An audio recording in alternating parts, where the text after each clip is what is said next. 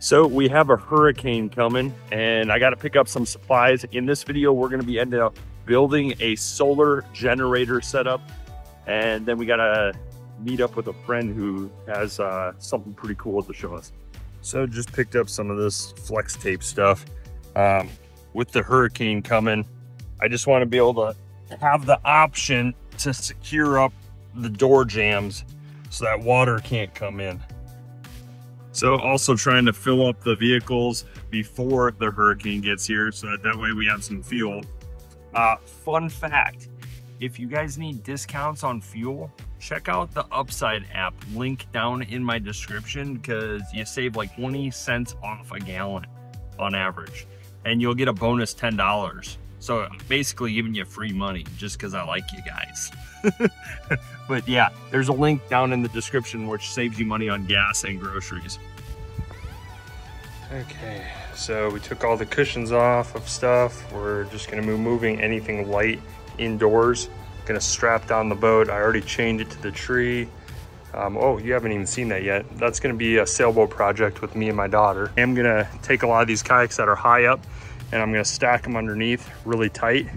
That's what I did with Ian, and I really only lost one kayak. We're gonna build ourselves a solar generator because Hurricane Helene is coming to Florida, and it could be pretty catastrophic from what it sounds like. So we're gonna end up building a most basic solar generator. So in order to do this build, you would need a few things. You would need to choose your battery, which we'll talk about battery sizes. You'll need to choose an inverter, and you'll need to choose a solar panel. We also need to have a charge controller for our solar to then charge the batteries.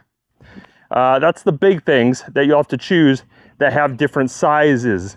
And we'll talk a little bit about how to choose the right size solar panel, the right size inverter, and the right size battery. We'll show you all the math. On the side here, we have a few things that we're going to be testing and powering. We have an Iceco APL 55 freezer fridge.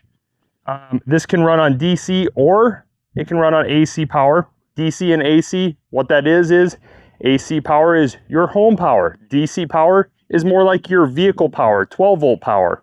We also have a little burner. These are super cheap. You can pick these up for like 10 bucks. And then we have an AC unit. This is a portable AC unit. It actually has its own standalone battery. It can be solar charged and it can be powered in a few different ways. It also is a heater, which is kind of cool. So if you're in those areas where you might need heat, that's something you might want to pay attention to. Now, some of these items are sponsored, and so right away, we're just going to explain. I have a sponsorship from LiTime Batteries, I have a sponsorship from Iceco, and I have a sponsorship from Ecoflow. In the description, I do have promo codes for you guys if you choose to buy these things, but you need to know right away that I have a relationship with these companies. I did end up purchasing my own inverter and stuff. So some of this stuff is purchased, and the Bluetooth controller, that's purchased. These are things that I bought. So without further ado, let's jump right in. So starting out, one of the really basic ways to do it would be, I actually found this, an appliance cart. We can actually build the whole solar generator on this appliance cart. And that's what we're gonna do now. Starting off, we're gonna pick out a battery. So we got these batteries right here, which are super lightweight. Look at that. These are the LiTime 100 amp hour 12.8 volt batteries. Right now, these are just over a hair over $200 each. And if you use the discount code, you save like 6% or so. I like them. They're super small. These are actually much smaller than many other 100 amp hour batteries. That's what I like. And when I say small, they're smaller in size, not capacity. Here is an example of a 200 amp hour battery from another brand. Now look at this. They're the same height, is about half the size the LiTime 100 amp hour minis are. That's why I like them. They're a great battery. But I don't have the cables to put these together in parallel. So you can get like cables that kind of look like these, and they have these little eyes, and you could actually basically run these together and bridge them, and you can make 200 amp hour battery out of two 100 amp hour batteries. So there's some cables basically that allow you to basically put these together, and you maintain the same voltage, but you have double the capacity. So that's the difference between series and parallel. If you're wiring it in series, you double your voltage and you maintain the same exact amps or amp hours. But if you wire it in parallel, you end up maintaining the voltage, which would be 12.8 volts, but you double your amp hours. In this case, since we have a 12 volt inverter, we would wire these in parallel and double them, and we would end up with 200 amp hours, which is the same as this one. We're going to use this one just for simplicity, but I would greatly prefer building a system that's lighter weight out of those batteries. Now, one thing I will mention, so we're building it onto this appliance cart. Another option is, obviously, if you build it on an appliance cart, you're sitting it outside, it's all exposed. That's not ideal. I'm doing this so that you can see it deconstructed, so that you can see the components working and that it's not all hidden in a box.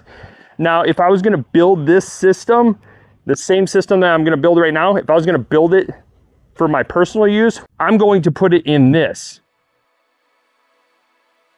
So I can build a battery bank inside this waterproof, watertight, wheeled box. This is at Home Depot. Now you can get extension cables for the solar panels, which makes it to where you can have the solar panels outside and the generator battery pack inverter can be more inside your home. Jumping back into here, we are going to start building this system. So we have our battery first on the appliance cart here. Next is we're gonna have to take our inverter. This one has 3 outlets. You can see 3 outlets. And then it has a USB, and then it has a network cable. And the network cable lets you monitor a little display remotely. So what I could do is I could have this inside that black box that I mentioned, and I could have the network cable display mounted on the outside of the box. And then I can monitor the watt draw and everything. So that's kind of cool. That's something that this one comes with. So we're gonna set that here, and then, because this is the charge controller that I use.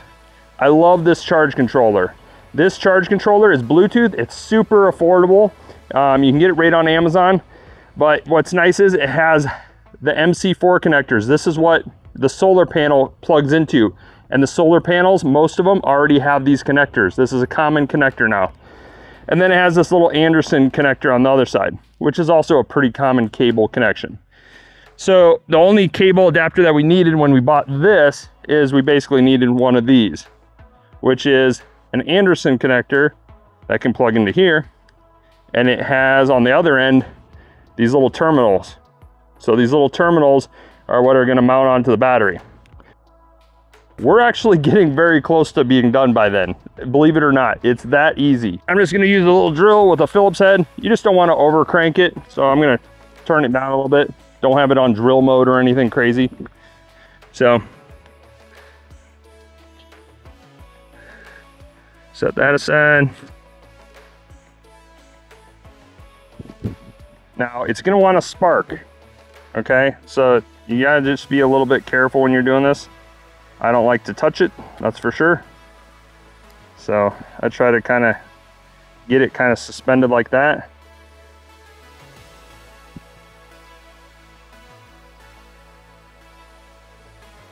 There you go.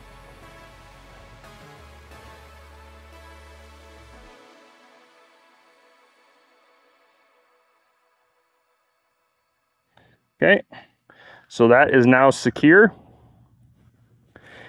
Now we have our little Anderson connector, and here it is. If for any reason these are flipped, you can actually slide this down and you can flip it and rotate it if the positive and negative are in the opposite direction that you need or anything crazy. So these are pretty cool connectors. There you go. Now you can see we're reading at 3.3 volts. So we got a pretty full battery here. That's good. you didn't even see this, but I actually had this solar panel sitting here. This is one from Bixby, which is a long time ago. I ended up getting this from Bixby. It's that little motor that propels kayaks and stuff. They have a solar panel kit for their battery pack that they make. And it's a nice, convenient size. It's well made. It has this kind of Kevlar feel to it. It feels very robust. So go like that. Off the backside, it had this SAE connector. And so I just had to get a SAE to MC4 connector. You see here? So it's kind of like Legos. You know, you just got to have the right connectors to connect up. But these are such common connections that you easily can find these adapters. So if you have a solar panel that doesn't have the MC4 connectors, just get the adapter. Or you get your positive and your negative and you just wire up this connector yourself. But it's that easy. So we're going here. Now we're going to make our connections. And once we make our connections, you're going to start seeing amps on here. Now this is a 22 volt and it's rated at 2 amps. That's under ideal conditions. So right here, red to red, and then black to black. And now we'll start looking here and you'll see, oh, yep, right there. It is running at 2 amps. Wow. Well, it is running exactly as they advertised. Good job, Bixby. So right now it is currently using this solar panel to run current into this charge controller, which then delivers current into the battery to keep it charged. Now we can actually power things from here, believe it or not. We are already, in this amount of time, built a deconstructed power generator. Right now, I turn the inverter on. We could then take the power cable for our ice co. So right now, we can plug it in. Okay, so you can see there the ice co is currently on. It says 91 and 80. That's the ambient temperature right now, basically sitting in the sun. And it's on eco mode. And we currently have both zones set to 32 degrees. So like right now, I actually did some tests on this to know what the power draw is. So when the compressor kicks on, it is pulling power at a rate of 50 to roughly 75 watts. The way these work is they aren't running the compressor all the time. Sometimes it's running, sometimes it's not. So you got to look at that as an average, and basically you get what's called a kilowatt meter. You can plug it in and you can actually see over 24 hours how much true power this thing's pulling. What we found is it actually ended up, I think it was around 0.37 kilowatts in the back of my truck at 117 degrees ambient temperature. Still outperformed the rated kilowatt hour draw in a 24-hour period. It outperformed what the company advertised. Now, for example, this little battery right here, if we ran this little battery on the system, this little battery is 1,280 watt hours of capacity power. And that is pulling roughly 350 to 370 watt hours per day. Do the math. You get several days of runtime out of this little tiny battery. So you could have this panel paired with a small battery, like that tiny little battery there that I had, that 100 amp hour mini, and you could power this for several days, and you probably wouldn't see a significant voltage drop on your battery if you had even a small panel like this. Now, let's say we want to run this. This is where it gets crazy. Which do you think takes more power to run? This big freezer fridge or this little $10 stove? Which do you think? It's actually this. The heating elements take so much more power. So if we plug this in now, we can just put that right there. We'll just put it right here. If we plug this in and then turn it on, this is where things get interesting. So right now I have it turned on to 5, which is the hottest it goes. Let's see here if we can see. Oh yeah, 1,380 watts are being pulled now total between this and this. This thing here is pulling about 1,000 watts though. So you have to try to do the math to know your amount of watt hours. So the number of watts in an hour, how big a battery do you need to run the stuff that you have during the day? So if I'm gonna run that for an hour, I'm gonna be consuming about 1,000 watt hours of power.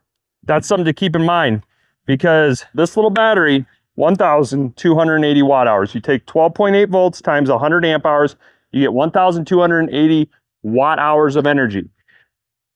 That will run this little guy right here for a little over an hour.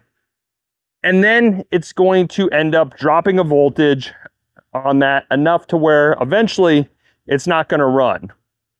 The good thing is, now this is between two different battery types. If you have a lead acid battery versus a lithium iron phosphate battery. Now I don't have a lead acid battery because they suck. I don't want one. But a lead acid battery, it is going to not be able to discharge fully in order to power your items. This you can discharge fully. You can discharge this to 100%.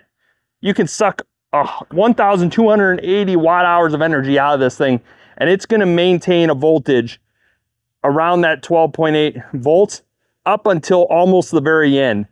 That's the benefit of lithium iron phosphate, is they hold their voltage better. Plus, you could end up with LiTime, they rate their batteries. I think you can get like 4,000 charge cycles out of this battery while depleting it 100%. And if you deplete it only to like 80%, I think you maybe get like 6,000 charge cycles. So if you're, cautious with your battery and you don't deplete it fully, you actually get more charge cycles, but 4,000 cycles. And that's when you're abusing the battery and discharging it 100%. That's a big perk. Now let's jump over to our Ecoflow Wave 2. The Ecoflow Wave 2 is an air conditioner and a heater all in one. This thing in the front is your cold air. This is your hot air. And then on the back right here is the air intake. It's where it sucks the air.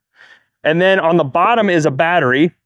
And then inside is a little water tank where it's sucking the moisture out of the air.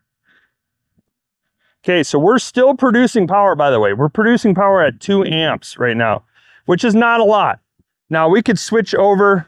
I'm gonna end up plugging in this other panel now, and we're gonna see what kind of difference in power production we get.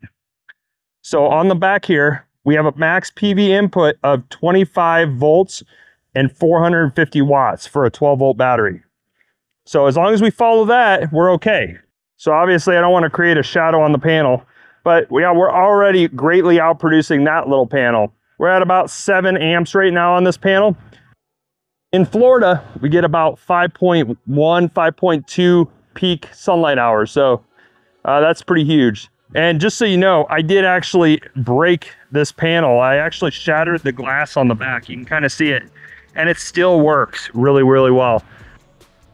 Let's plug in the Ecoflow. And now we're currently running the Ecoflow from our inverter. So check that out. And so the Ecoflow is gonna probably pull around 500 watts at peak, and it's gonna fluctuate probably between 300 and 500 watts is what I've kind of seen and noticed in research. And that's huge, because what do people need in a disaster? They're gonna want, creature comforts, like being able to cook food, have food that's cold. They want water.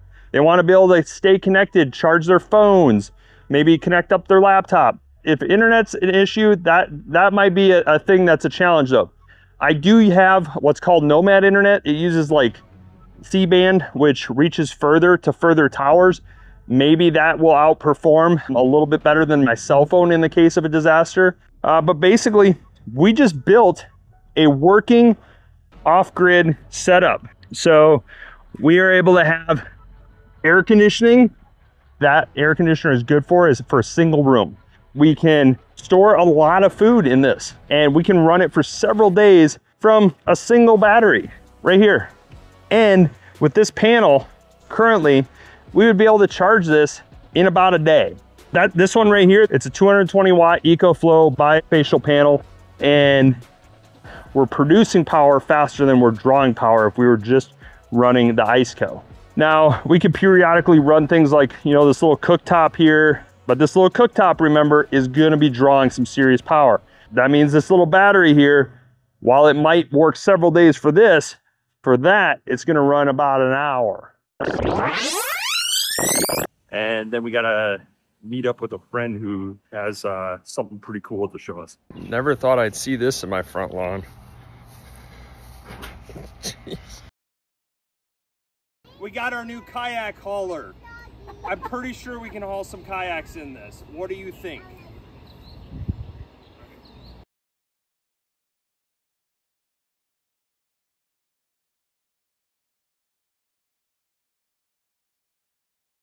So is this the new kayak hauler? Is this what we're gonna haul kayaks in? Is this the new one? Is this what I should be getting?